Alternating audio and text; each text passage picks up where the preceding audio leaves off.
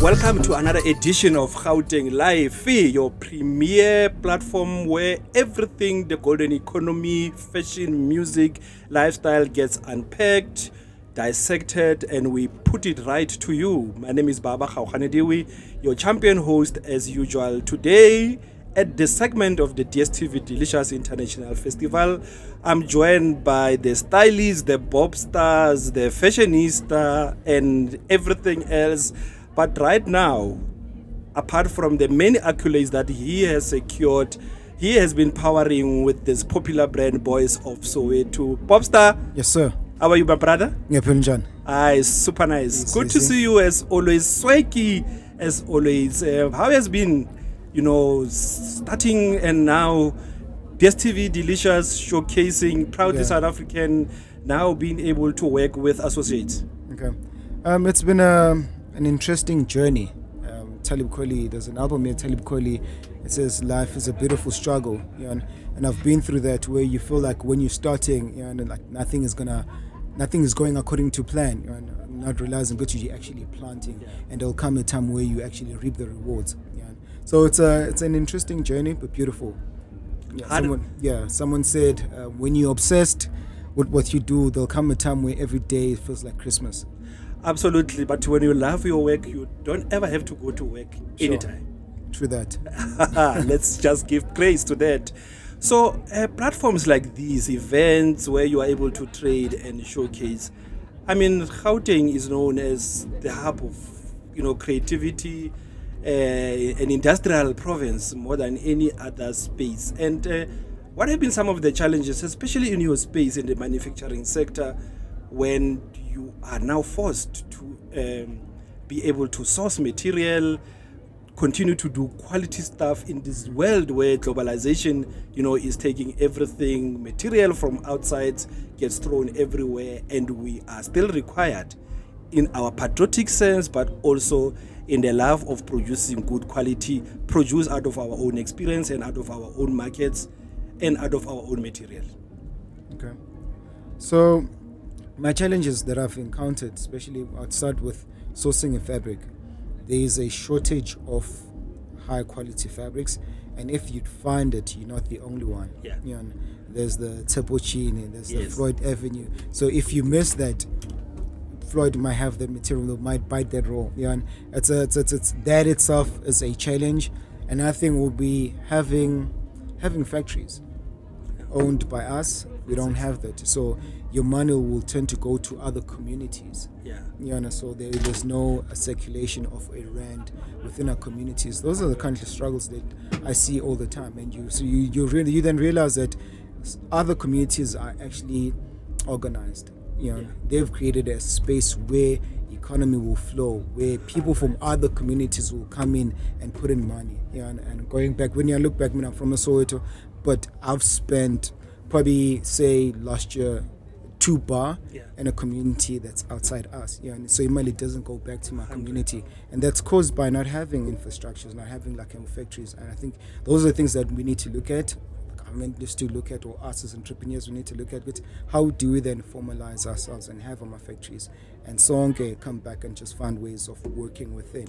Economics of scale, giving everybody, the same way our ladies and Mars doing grocery stock fairs. And we might take it light that it's just sharing grocery during December and the like, but that instill a culture of actually firstly appreciating working together, cutting egos, working together, combining resources, and now you have the muscle to go buy in bulk. And you can imagine if now you start looking at what can we produce together. Why must we be buying these tin things that comes from the veggies that we could have actually planted and the like? So I'm envisioning yourself, Tsepo, the guys from Thesis and everybody else saying, government, here is us. There's this place we have identified. Okay. It's good for location. We'll actually even be teaching other people how to manufacture.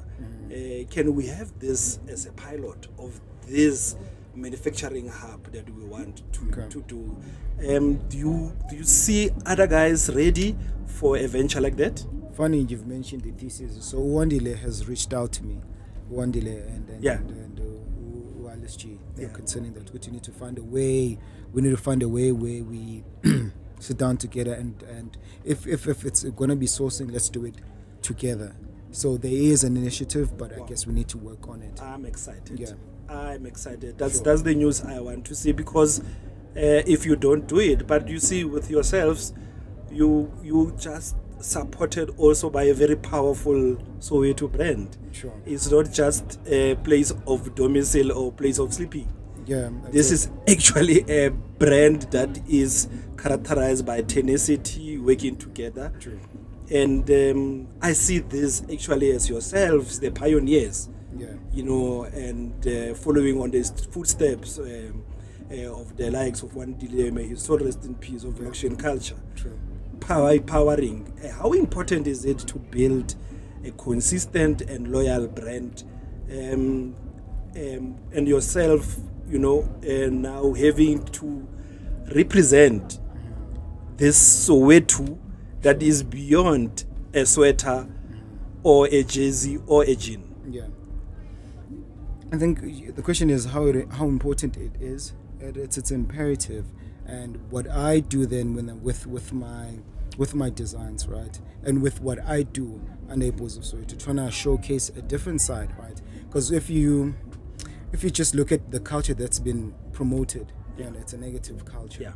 It's a culture that cannibalizes us. It affects us. It's detrimental to like the habits that the youth is really engulfed in. They're all negative. Yeah? And so with the Boys of Soweto, we're trying to show it's actually kind of Ma'auti who are focused, and at the same time tell a story. If you work on what you believe in, and you put money, you put effort in it, right? You put your energy in it, there's gonna be a result. It's not like I'm the chosen one, or they're the chosen one. You choose yourself.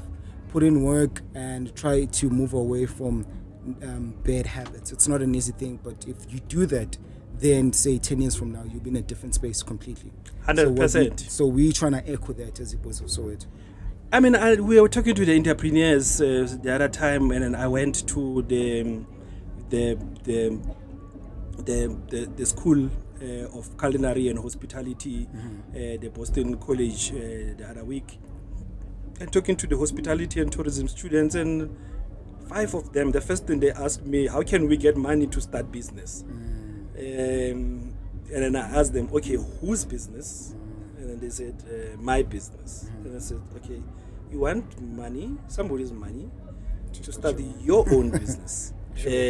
How does it work? So how much are you prepared to put in? Because you are saying this is your business yourselves. What's your message to somebody who just think business is about people giving you money to do business? And it's a I think more education needs to be shared concerning that, because I think it's an underlying belief that we have.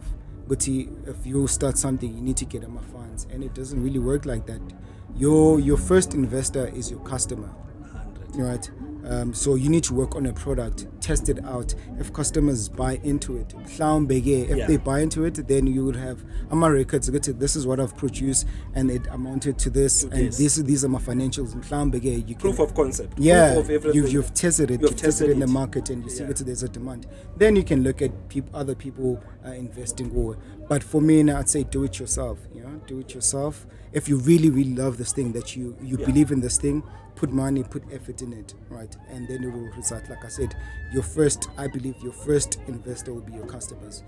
100%. So platforms like this, DStv Festivals, and many others that you go to, I guess beyond just people buying, which is very important, but the interaction with your actual customers, the people that carries the brands in their thousands, I think is such a crucial aspect But for you, as almost a lifestyle, a people's brand, something that everybody resonates with, Sure. how important is it to, beyond them buying, just interface for 2 days with your customers, with your loyal fans and potential customers? On my end, it's important because I get to understand who are my customers, because at times you're selling, but you don't know who you're selling to. So it's a study. Right now, I'm just observing and understanding who's my customer. What is it that they need? What is it that I need to work on? Yes. Yeah. So, especially when with this online sale and Sure. everything, sometimes you don't even get to see True. to see the customers. All right. So, as we wrap up, what's in store? We are now supposed to be in spring, but Sure. the weather just says as pull your sweater, pull your cardigan of Boys of Soweto. Sure. But what can the customers, potential customers, look forward to as we now spring into summer? Okay. I'd say definitely we are working on our spring summer drops, so expect a whole lot of premium tees, t-shirts, cardigans. The one that I'm wearing, it's going to come in different colorways. The quality has elevated, but we're offering it's going to be a different offering, high-end tees that I've been experimenting for over a year, so expect those type of items. Any possible collaboration with food and music? We are in a food and music space, Sure. So I've done a collaboration with an alcohol brand. Yeah. I'm not sure if I can mention it now. It's fine, we can mention. Sure. I've done a collaboration with Jägermeister. Okay. We did a drop cardigans. We actually have it in our store. We've got our shawls. We're gonna have a summer and spring and summer drop with them. I haven't looked at food yet. Okay. Music, I do music as well. Yeah. As an escape, as a hobby. So there's gonna be more offerings to it, because Boys of Soweto is really goes hand in hand with the music. Lifestyle. Yeah, music plays a pivotal role in just building us. Every day when you wake up, you listen to music. Yeah. So it plays a pivotal role, and there will be more offerings on that. Today is a tribute to some of the departed, especially the legendary artists that paved the way for our democracy. It's 30 years celebration of our democracy. Mama Yvonne will be on stage paying tribute to Mama Brenda Fassie. Yeah. How important as youngsters that continues the culture, to celebrate and honor our living and those departed legends, especially as we are now in September, which is Heritage and Tourism Month. Yeah, well, the month is such an interesting month, because so September is actually our new year. Yes, the start follow of the African calendar. Yeah, so yes. and on the 29th is going to be my birthday. It's such an interesting time. But going back to your question, it's important that we create something, right, that the future kids will look up to. But at the same time, I feel like I don't like casting mama responsibilities to other people. Yeah. But I'll tell you, in a creative space, we don't have facilities. Yeah. You look at Mapiano are from the township. Absolutely. And I know kids who want to record music and they struggle. Yeah. I don't know if brands will be listening to this, but they need to invest in music or in the creative and infrastructures for that. Yeah, that's what I'm trying to say. We need infrastructures, because that's where the gold is. All these subcultures, they're not from suburbs, they're not from Senton, they all come from the townships. So to alleviate what's currently happening, what will be drug abuse, unemployment, if kids can record and make revenue out of that, it'll be easy. Yeah, sure. You heard it from himself, the actual pioneer and driver of popular culture from Soweto, Pops. He said it: if you don't do it, nobody is gonna do it for you. Music, food, and fashion always play a pivotal role in intersecting and powering a message through. That was another segment of our Gauteng Live, coming to you from the DStv Delicious International Food Festival. Let's catch up again in the next episode. It's